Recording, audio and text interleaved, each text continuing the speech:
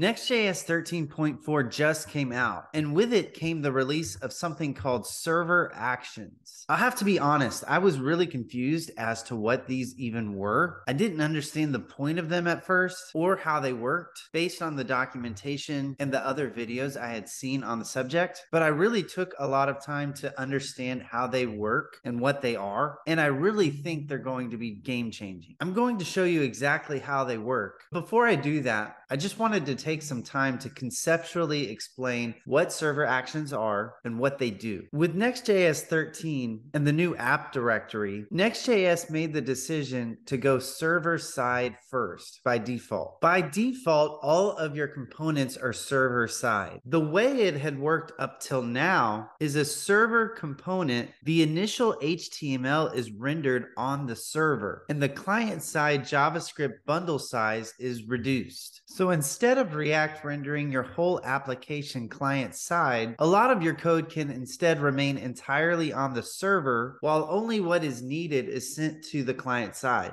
Up until now, server-side components could only work if there is no interactivity inside of the component. For example, if you wanted to use an input or a button with a listener or any sort of client-side hook like useState, if you wanted any sort of interactivity with the code from the user, you had to use what's called a client component. The way you do this is by adding the word use client at the top of the page, and then the rest of the code is normal client side code. Well, server actions completely changes all of this. With server actions, you can now add interactivity into a server side component. You do not have to use a client side component in all cases anymore. And now let's go ahead and get into some code to show you how it works. If you'd like to follow along, I've created a prompt at nextchat.ai. Nextchat.ai is a ChatGPT powered service with a global prompt library. It has additional features that chat.openai.com does not have, like conversation folders and prompt libraries, and it also does not keep a record of your conversations or prompts, so it keeps your conversations secure. If you haven't already, go to nextchat.ai, click this sign up free button. It's free to sign up. There's no credit card required. That'll take you to a page like this. Over here in your prompt library section, click this global prompt library. Once you're on the global prompt library, you can say Control F, search for server actions. There's two prompts that talk about server actions. Don't click on this first prompt, alpha documentation. I found that one doesn't work very well. Instead, there's one called Next 13 server actions, conceptual notes and documentation. So that one right there, you can scroll down to that one, click copy prompt, come back to your conversation, click new prompt. And in that prompt, you can name it Next 13 server actions, paste the prompt there, click save, and now I'm going to start this conversation with that prompt. This prompt will help you understand how server actions actually work. It teaches nextchat.ai how server actions work. So under this prompt, I'm going to just ask, how do I set up server actions in my project? So it explains the first thing you need to do is go to your next.config.js file. Make sure you add experimental server actions true to that file. So here's my project. You'll need to go to this next.config.js file where it says next config. Put this experimental key and value within the config. This has to be here or server actions won't work. And now I'm going to say I have a blank project. Create an example home page that uses server actions. So you'll notice in this response, NextChat doesn't yet know that in a server-side component, you can't use hooks. So to update the responses, you need to tell it that. We'll deal with that in a second. But what I wanted to show you is an example of a server action. This right here is an example of a server action. You'll notice the server action function handle submit is attached to a form action. The reason is, if I'm understanding things correctly, server actions will only work with a form. And then then whatever function you attach to a form, a few things you need to know. It has to be an async function. Even if you don't use a wait in the function, it still needs to be asynchronous. And you need to make sure to add this use server string at the top of the function in order for this to work. Now, this brought me to a question I had. Why do I have to do this if this is a server-side component? Isn't this already on the server? Well, to understand why we have to use this use server key, again, we have to talk about conceptually how this is working. So with a server-side component, basically what's happening is it's compiling a lot of code up front on the server and then only sending the code it needs to the client side. But a big thing to remember is that the code that starts on your server side still ends up on your client side. In other words, whenever a user is clicking the submit button in a form to trigger the handle submit function, that handle submit function is still on the client side. And so it will throw an error if you don't add in this use server. And let me just show you what I mean. I'm going to go ahead and copy this code. I'm going to leave out use state because this is going to be a server side component and use state won't work, but I'll copy the rest of the code. I'll open up my app directory, go to my page. I'm going to delete all the default code. I'll add all of this in. I'll just change this to home. I'm going to delete this hook because hooks don't work on server side code. And I'll just put a console log here that says handle submit triggered. And one of the cool things with a form is you don't actually have to add a value or an on change event to your inputs. You can just give it a name instead. I'll name this email and a type. I'm going to say text, but it does default to text. So you could leave this empty if you wanted to. And then whenever you click the submit button, it automatically will trigger this action function. And instead of using this E, I'm going to say form data. And there's a built-in data type for form data built into JavaScript. I'm going to delete this prevent default